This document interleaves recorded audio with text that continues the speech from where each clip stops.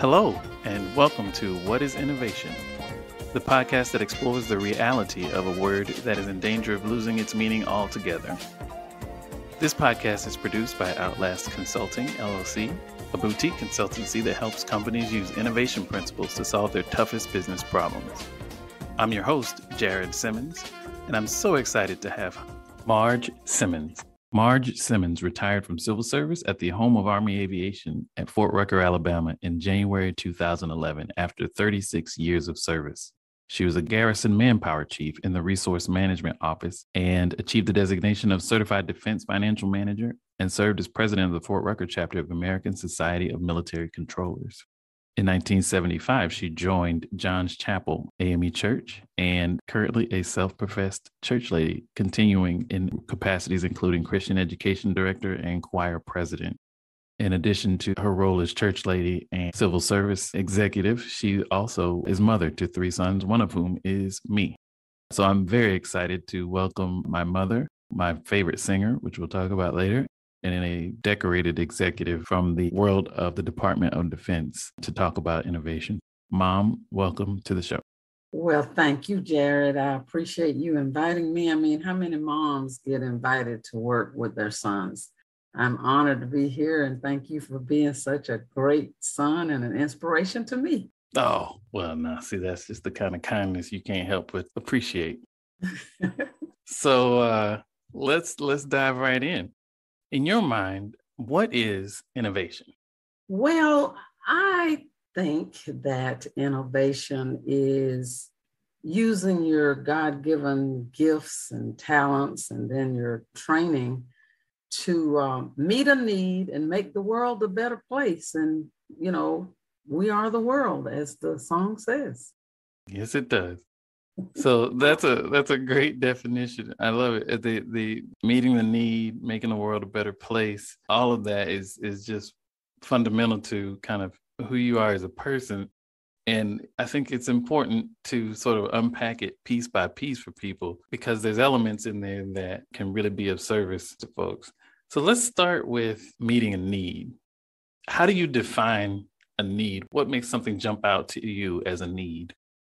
Well, to me, a basic need is anything that would prevent you from doing what you need to do, even on a daily basis. Mm-hmm. I mean, like a need can be as fundamental as I don't have any gas in the car, you know, that kind of thing. Right. From a personal perspective, and it could be for a company, I don't have enough people to accomplish my mission. Right. At church, it's like we don't have a preacher and we don't have enough offerings coming in. Right. So it's anything that blocks you from accomplishing your mission, whatever the case may be, personal, business, or otherwise.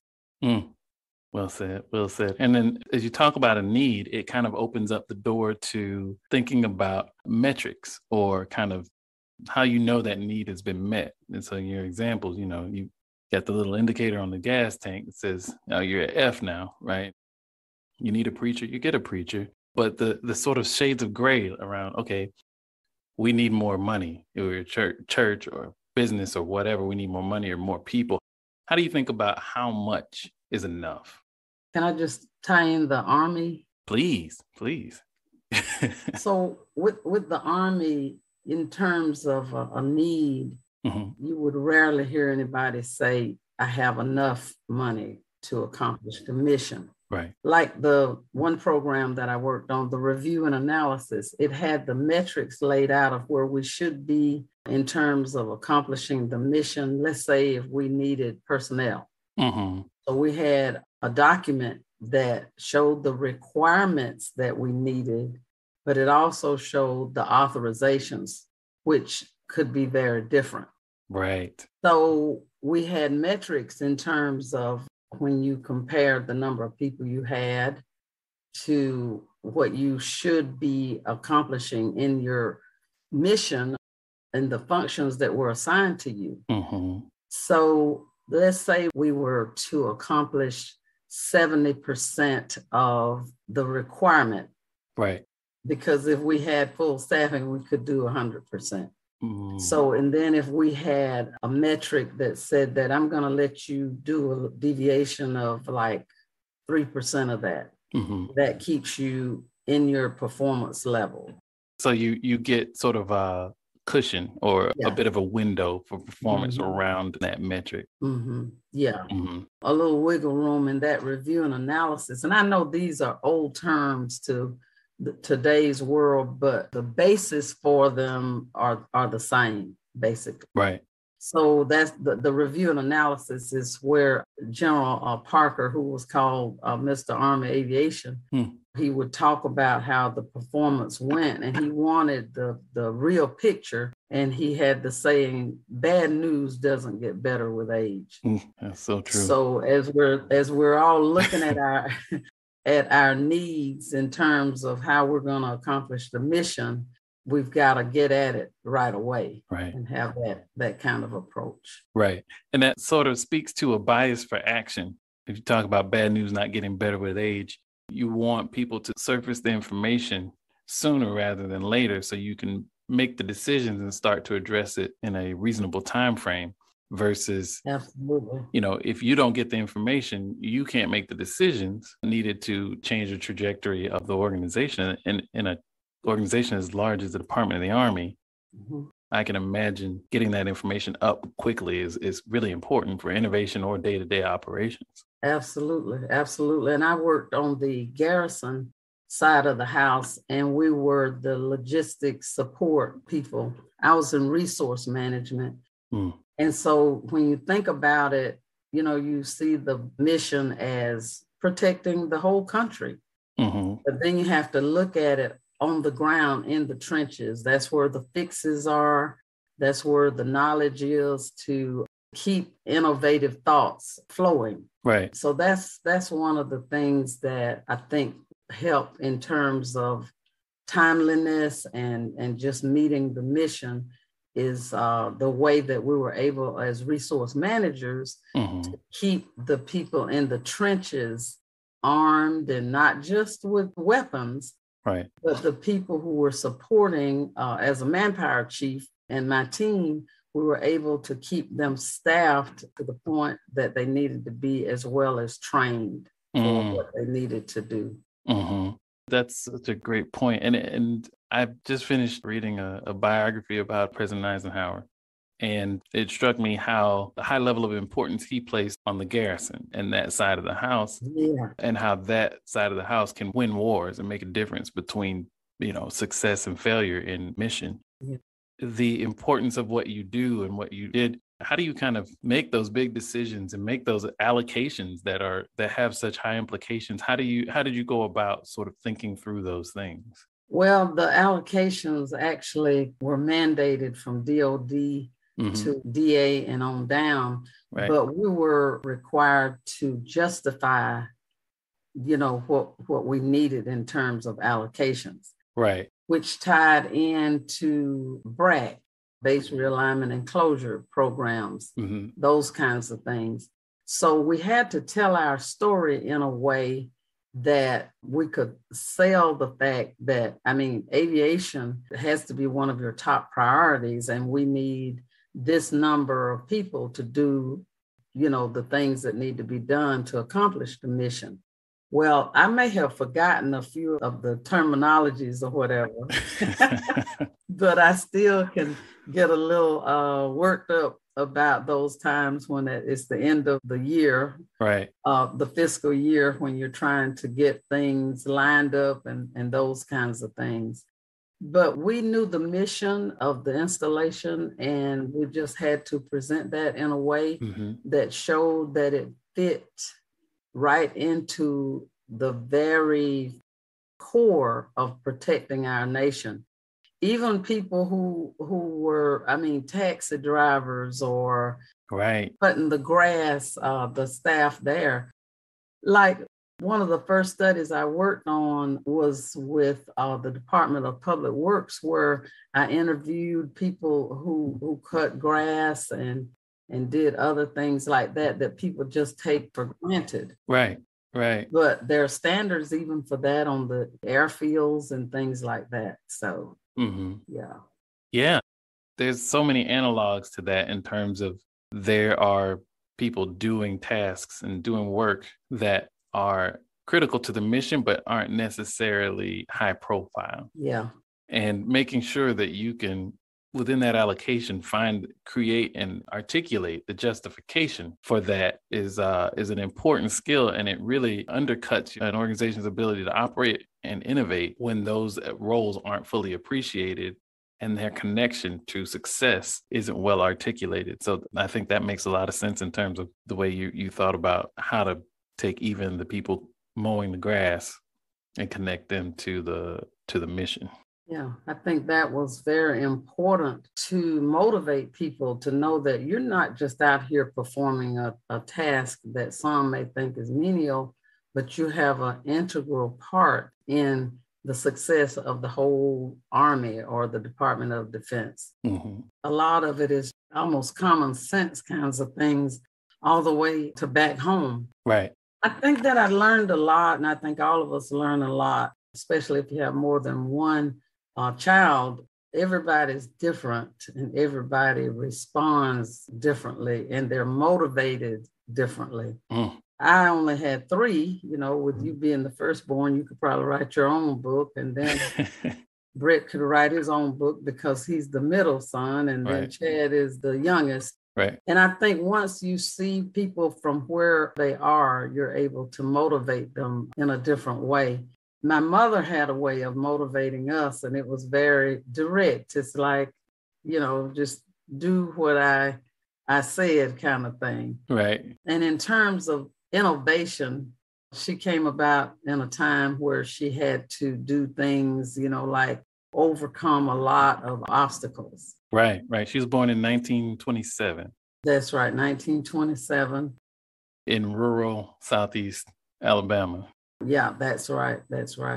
I've seen her wash clothes and wash pots and things like that. And then your great grandmother, Granny, born in 1907. And you can imagine how that must have been. And Granny was never employed anywhere. That's so amazing. She just did her work for her family. And then my dad was born in 1910. He worked in the fields. And he had asthma with the dust and all that. Right, yeah. I'm saying all that to kind of compare it to what we're doing today in terms of our values and wanting everything kind of on a silver platter or whatever. But it all kind of ties to also the fact that they were innovative in a way to work around all the prejudice. Now, people talk about prejudice now. I mean, this is a whole different level. Absolutely. Absolutely. So they were very innovative in working through that and that kind of thing. And that is something that I look back at, that they had these tasks like we were discussing that seemed to be menial, but they were part of the foundation of who I am, and across the world, actually, a lot of people were very similar, in very similar situations around the world. Yeah, just to think about the day-to-day existence of a Black woman or a Black man in rural Southeast Alabama, everything from education to work opportunities to, having to be present for the family and take care of the family and all those things. You don't understand why and what is going on and all that stuff, and having to deal with that and deal with all the externalities associated with it. Yeah. Innovation is just part of survival. It was just, you had to be innovative. You had to think about how to create value for people in different ways, because the standard ways of creating value were off limits to you. That's right. And so that innovative spirit, and, call it ingenuity, call it whatever you want, I think it's part of our family legacy. And part of what spurs us to do this type of work is wanting to help others, wanting to make the world a better place, and wanting to do it in a way that is reflective of values and principles that were ingrained in us by people who had to work this way, had to be innovative, had to be creative, had to work with limited resources and be brilliant with those things. Indeed, indeed. And speaking of limited resources, there were like 8 of us in a small, maybe 1,400 square foot house, and not counting the parents. So there were 10 of us in there. Oh my goodness. In a small house. And my daddy made $30 a week. And then when they took out Social Security, he made $28.70, I believe it was, a week. And so my mother was not working at that. Well, I mean, she was working at home. Right. Yeah. Right. And inspiring us to do great things. But both of them were resourceful enough that we never were hungry, and we never knew we were poor, actually. That would have been news to you, huh? I have 2 sisters, and she made our clothes, and then the guys, they kind of shared clothing and that kind of thing. She was just very innovative, and she kept us in line.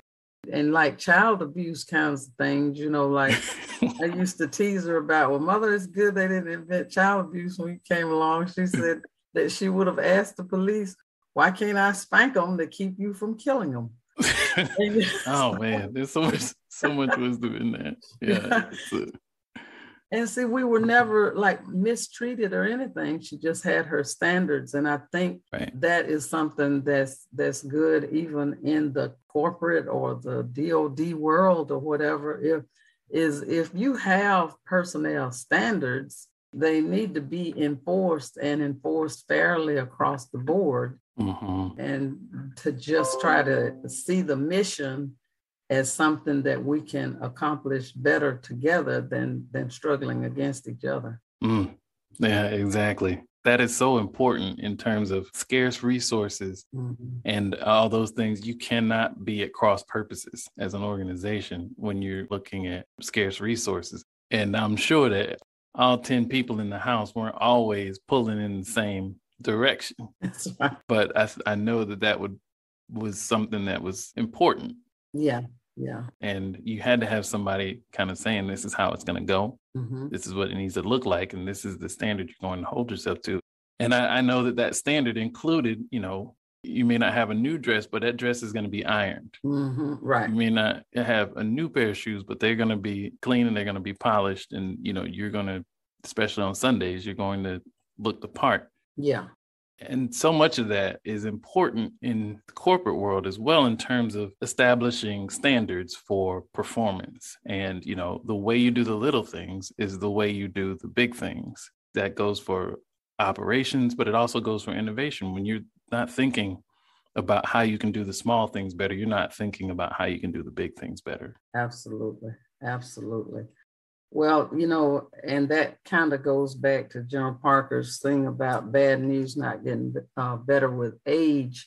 I was thinking about a little story that I used to read to the 3 of you about a dragon in the house, and they wouldn't believe the little boy that there was a dragon in the house. And so the dragon kept growing and growing until he blew the top off the house. And then the parents are like, what happened? He said, I tried to tell you there's a dragon in the house. So I think that if we don't get at the dragons, and even now on national and international scale, we have dragons of everybody suspicious of somebody who's different from them and that kind of thing. So if we can chase those dragons, I think it's going to help us across the board in all walks of life. As a realtor, by the way, too, I've also learned a lot about people and trying to be innovative, so to speak, from a standpoint of someone who spent 36 years in federal service, and then you go out here to work in, I'll call it corporate America. It's quite a switch, but but some things just don't change. Some standards and some principles just don't change. Right. I think just looking at the way you go about your work, whether it's the Department of the Army work raising 3 boys, the work of keeping a husband fed and clothed and heading in the right direction, the work of being a sister, daughter, all those things just throughout, and then carrying that into your work as a realtor. But there's always this consistent thing of people first, others first, and how can I make things better? Yeah. And I think when you keep that kind of at the center, innovation just happens naturally because you're always thinking about improvement. You're always thinking about, this is the way things are today. This is what we're trying to accomplish. This is how we can get a step closer to that tomorrow. Yeah. And everything always seems to get a little better when you're involved. Church stuff, everything. Oh, thank you. I know you're not biased at all. I'm completely objective in this assessment.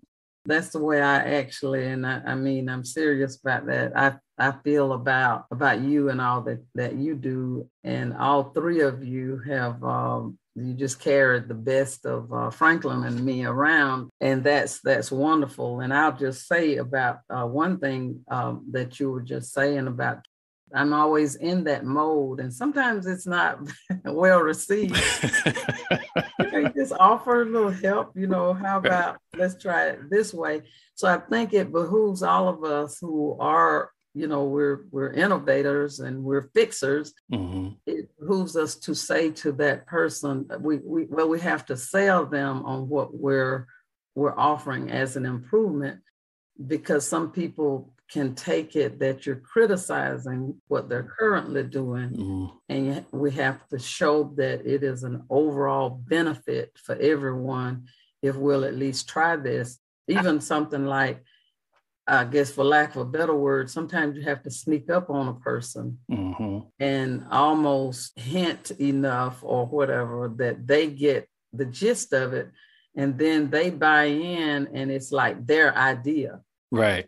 There's a saying about there's no telling how much we can accomplish if we don't care who gets the credit. So true.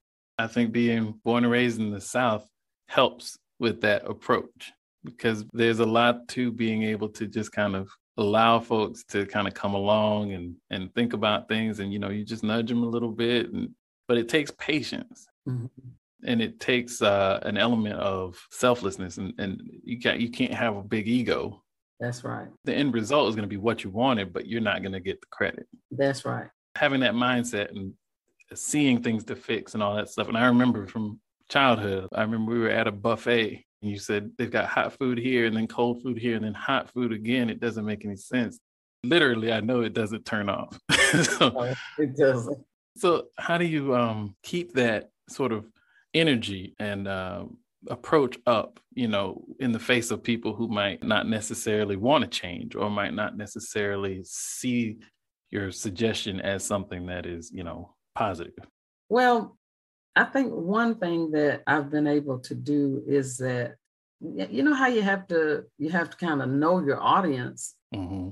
So if you already know that a person is kind of predisposed to resist mm-hmm. any changes that you offer, because to them it's their comfort zone and they just don't want to hear it. So I've just taken an approach, just like with the three of you or my brothers and sisters, and certainly my husband, mm-hmm. when you know a person well enough that you know the approach you need to take. Mm-hmm. Like if there is, let's say if I had somebody who worked on my team, I wouldn't approach them all the same way. Right. I would just find a way to present it to them. And then if we got to the point where I just saw that they were not receptive to it, then you have to stop being that collaborator and be that other kind of manager or leader. Right. I've forgotten some of those official terms, but that's just the way. And sometimes it is discouraging when you're trying to offer something to help, improve a process or whatever.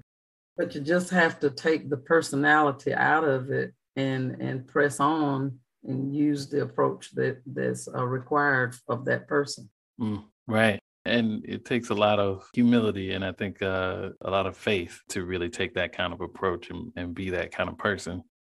We talked about your mother and my great-grandmother and other folks and the challenges they faced, but your career spanned a very tumultuous.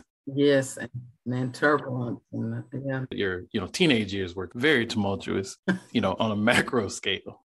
Yeah. But your employment, it was the early days of affirmative action and women's rights, and all those things were very much in the early stages. And you were building a career in Southeast Alabama as a Black woman? When I look back on it, it's just interesting to think about some of the things that happened and that might have happened. But mandatory integration was in 1969. So after my ninth grade year, I went to the other high school in Hartford, Alabama, population maybe 3,000, whatever. So I had to leave my younger brothers because they stayed at the completely Black school. Right. So it was tough, but I was never prone to present myself as a victim. Mm-hmm. I just felt like I was capable. And so that's the attitude I took to school. And that's what my parents instilled in all 10 of us. And so when we got there, I walked in as the absolute valedictorian I was going to be of my class in the previous school. Mm-hmm. So when I got there and I went from 10th grade to 12th, I was number 4, which I was disappointed in. But what was more disappointing is that the word was, well, she had such a lower class level of requirements. I don't know how to say it. They were saying my school was so inferior. I had those grades because of that. Oh. Something like that, it shakes you. But anyway, I went through the process and I went to college on a grant. The quarterly fee was $67.50. And I work study. But in terms of talking about discrimination or whatever, just going back quickly, sure. My first cousin and we had a little minor sit-in where we went up to a cafe in Hartford where Blacks could not go in the front door to eat. You had to go in the back door, and it was down this little alley. So Frank and I decided that we were going to go up there and walk up to the counter and just order some food. And they told us we had to go around to the back. And we said things like, if you think we're going to walk around to the back and eat this bad food, you got another thing coming. So they said they were going to call the police. So Frankie and I were in a foot race to get back to his house before the police could get there. So that's probably about the most militant type things that I could think of. Yeah. And you were a teenager. Yeah. And wow. So, and then going into the workforce, it was tough. I started as a GS2, as you know, $2.73 an hour. And I worked my way through after those 2 years of college, got married. And then I started night school with 2 sons and 1 on the way when I graduated. And then I just did what the Army required to move up. And that would be my encouragement to women, minorities, just if we can just kind of reach to the person within, not make it such an unpleasant thing, but to deal with the challenges in the best way that we know how. That's kind of what I did. I just worked hard, had to be very innovative. Yes. With my husband and the sons eating dinner while I'm over there in class or at Rock Island Arsenal, Illinois.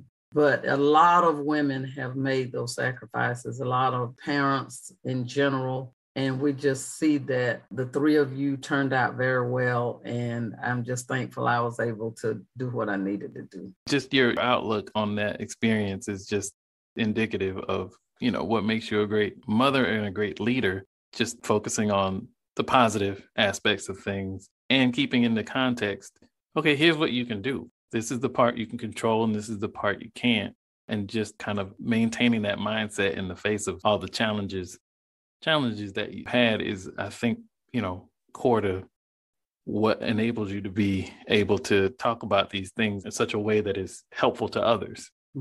So I appreciate that. And I know everybody listening to this will appreciate your insights on that in particular. It's one thing to talk about what people should do, and it's another thing to bring that perspective from a lived experience. I've lived through some mean things because of my race and my gender. Yep. So I'm not in a fairy tale world, but I just know we have to play the hand that we're dealt. Yeah, that's always been an inspiration. Thank you. Your skill set you developed during your career in the Department of the Army and all those things. I've seen you bring it to bear in a lot of different places, the church, as a real estate agent. How did your work experience kind of shape how you view getting things done just in general? I think that the foundation of it is my personality and my upbringing, Mm-hmm. that kind of thing. It was like I learned a lot with the Army that I apply at church or in my realtor life. Mm-hmm. So I think that just having the mindset that things can always improve, that the status quo is not somewhere we want to hang around. So in any of those areas, church or real estate or the corporate life or whatever, I think just to never stop seeking to improve. That's a paraphrase of a business, a restaurant's motto, but I won't call the name of the business right now. But I think that all that I've lived as a child and as an adult has taught me to continue to seek the next level and to do each task with a spirit of excellence. That's well said. The other part of your definition of innovation was you talked about God-given talents. And one of the things that I find interesting is, in addition to being an amazing mother and a wonderful division chief for the Department of the Army and all the other great things you do, you are my favorite singer. People ask me the question, oh, well, who's your, because they know I'm into music or whatever, who's your favorite singer? And I say, my mom. And they're like, oh, that's so sweet. Like, no. I'm a good son and I pay my mom compliments, but this is legit. Like, she's literally my favorite singer. Oh, so one of the things that you do amazingly well is harmonize. You're an alto and you harmonize with groups, individuals, whatever, real time. And that was something as a kid, I just could not figure out how in the world somebody could do that. Now I understand it's a gift. Tell me about music and the role of music in your life. Well, music has been a large part of my life for all these 40 years, that I've been in the world. And because you and me both. That's right. That's right. But my daddy was he was way outside the box. He was a country western singer. Mm-hmm. And so I was around singing all the time, and my mother sang to me as a baby and later and all that. Music is such a release for me. Mm-hmm. I enjoy it. But the harmonizing and the ad-libbing, mm-hmm. The harmonizing comes from the ear. And I was trained in the all-Black school. We had a music teacher. We didn't really know how to read the notes, but we could hear the melody, and then we picked up our parts that way. Mm. And so when I'm with my choir now, I harmonize, and if it's in a different key, I do the melody. Mm. It is a gift, and I'm thankful for it, and it's quite a release for me. And I enjoy sharing that love of music with you. Of course, you're well trained in it. And because of the effects of music, that's why I sort of insisted that all three of you take at least a year of music. And I think that has embedded an avenue of just getting away from it all, mm-hmm. Getting into the music. But yeah, it helps me in all facets of my life. Mm-hmm. And thank you for all those kind words. I'll give you $5 later. Yeah. You can Venmo me or something. We'll take care of that. Okay. But it's always been a pleasure to hear you sing and to see people react to you singing. And that's the piece that you talk about, talent and everything. For me to be around when people hear you sing for the first time, because it's an experience. The fact that you have this gift and you share it so freely with the world, I think is also part of what I take away in terms of how I think about the business world. And if you have something that other people find value in and you can help people with it, mm-hmm. Your singing makes some people happy and spreads the word of God and all those things. And you do that freely. it inspires, I think, all three of us to think about, okay, well, what gifts do we have and how can we make the world a better place with them? Yeah. That's very, very rewarding for any parent to be able to see the results of their children making their mark in life. Like the three of you are so different, but you have so many commonalities, like with music and the way you discuss the whole world situation, and that kind of, I mean, I never know which way you're fixing the world, on a given day. But yeah, I think that just having, I think managers, leaders, leaders and people who are directing other lives or whatever, they've got to have a balance. I mean, you got to let it go and talk about football a little bit, and sing a song together. And even though Chad and Brett are not, as into music definitely as you are, but they know songs and they discuss singers. The other night, y'all talking about jazz greats from a century before y'all were born. So I think that's just a good way of keeping that balance going. Yeah. Having that sort of release of whatever form it is, just something when you're doing the hard work of innovation and leading and change management and all that stuff, having something to kind of balance that out as a release. You're right. I think that's important. And innovation with music. When you all were little and on the way home, you'd ask me, Mama, where'd you get those words for that song? Because you all were noticing that I wasn't singing the right words, but the audience didn't know because I was up there being an innovator, and then I get busted on the way home. Where'd you get those words? So I don't recall. That was probably one of the other two asking you that, but that's really funny. Yeah, it was just that the ad-libbing and the ability to put a word or two in that really brings the song together, like, okay, well, whoever wrote this song did a good job, but if you add these two words here, it'll make this whole thing make a lot more sense. Especially if you can't remember what they wrote. So.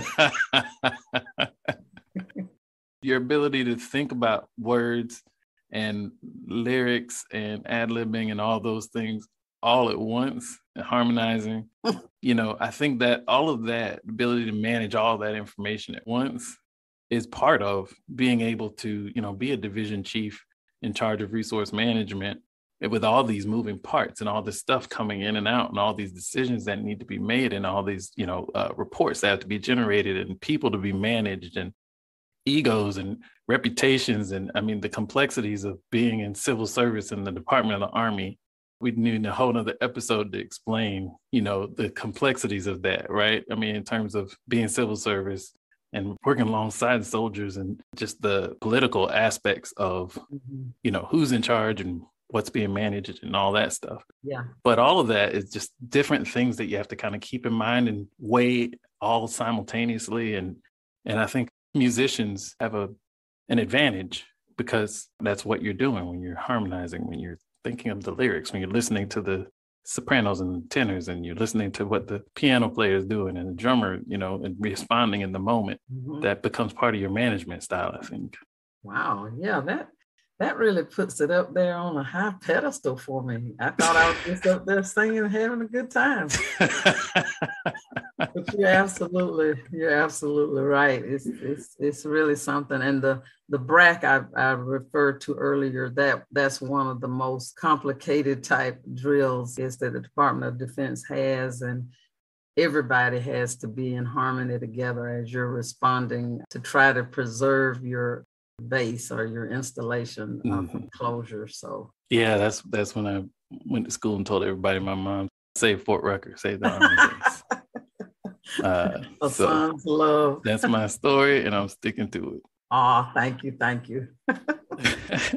So, any other thoughts about innovation before we wrap up?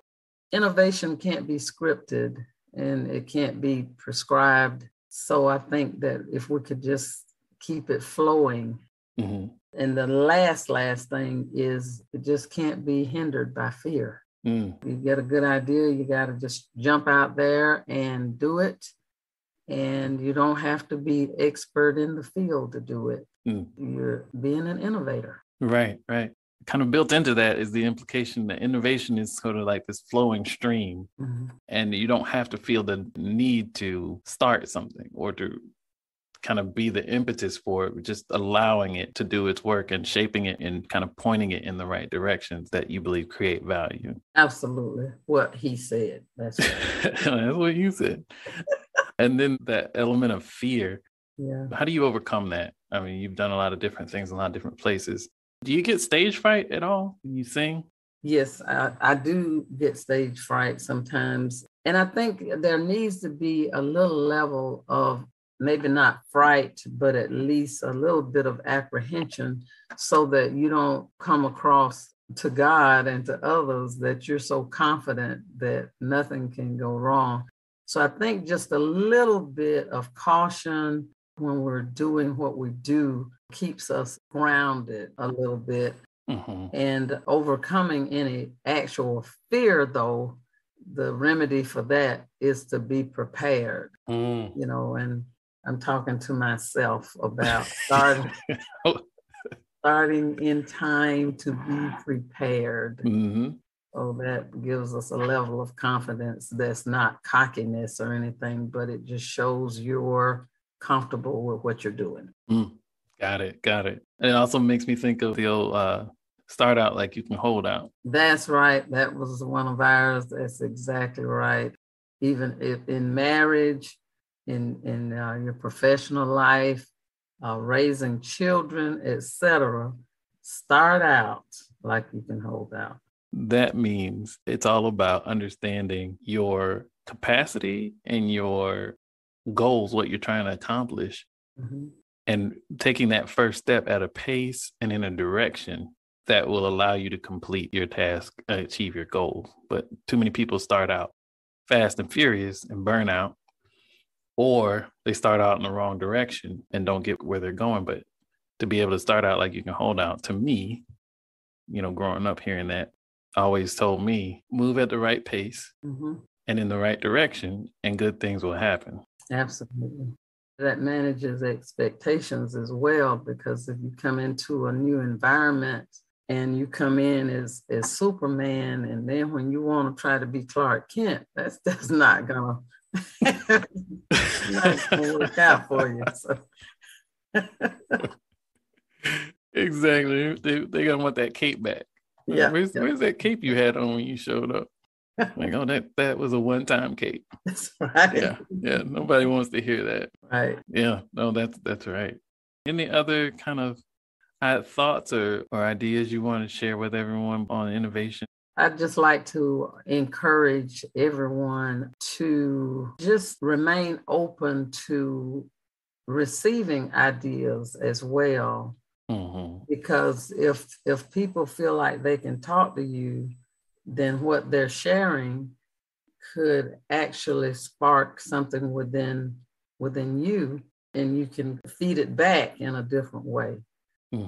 So I just think this open-mindedness is, I mean, it's old-fashioned,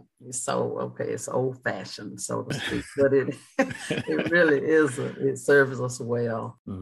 Yeah, as relevant today as it has ever been. I mean, so much of what we, I think, struggle with in, society right now is endemic to people not listening, not being open to being influenced and being open to hear different things. And we have our family text thread, and I think that's one thing I'm proud of with that thread is we all throw out articles and ideas and things, and at least once a week, somebody's mind gets changed. That's so true. Their point of view gets changed, and that's because we've been taught that it's okay. You don't have to identify with your point of view. That's not who you are. It's what you believe and think based on what you know and understand today, and that's important. And I've always been very blessed, and I was proud of the fact that the three of you, as different as you are in some areas, you mesh. Nobody's criticizing anyone about, oh, you can't do that or anything like that. I mean, y'all have the usual brotherly interactions, and Yep. you probably had a few fist fights over the years or whatever. Right. But I think that's the way it works, though, in corporate life, in everyday life. We're going to have our run-ins and disagreements, but, we don't have to fall out about it, Right. Yeah, I can imagine you in your role would have had a lot of tough conversations with people in terms of what was going to happen or wasn't going to happen for them or with with what they wanted or what have you. Mm-hmm. I've never run into anybody that was upset with you as a person. Right. So I know you handle those tough conversations in masterful ways. And I think that's exactly part of what you were just describing. When you're the fourth of, 13 and of course, 3 of those died early, but I guess you learn how to collaborate and, do these kinds of things, growing up with all those people around. Personalities. That's right. But it was a lot of order and that kind of thing. But you're right. You have to just learn how to deliver things that are not pleasant. Mm-hmm. Not pleasant, but progress. That's right. It's important sometimes to be able to do that, to move people forward, whether they like the direction or not. Absolutely.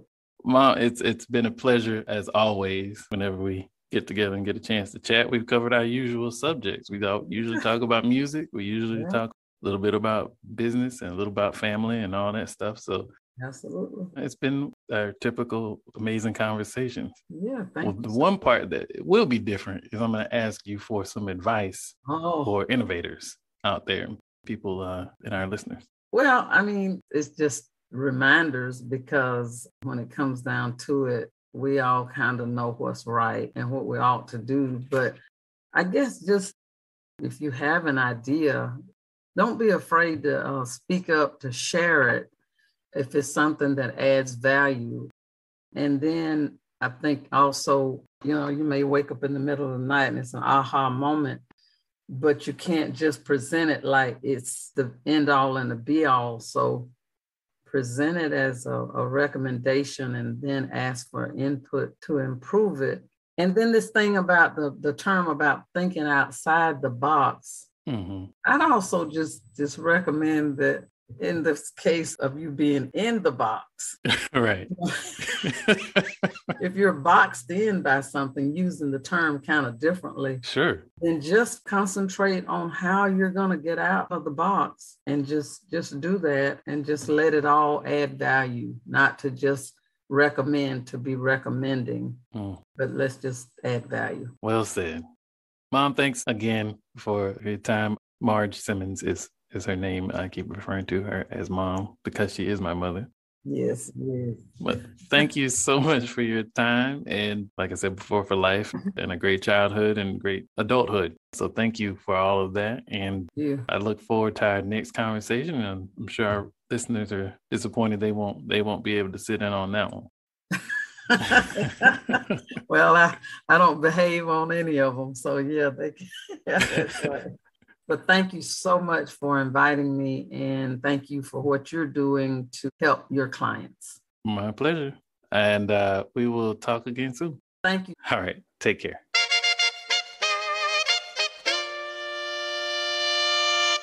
We'd love to hear your thoughts about this week's show. You can drop us a line on Twitter at Outlast LLC, OUTLAST LLC, or follow us on LinkedIn where we're Outlast Consulting. Until next time, keep innovating, whatever that means.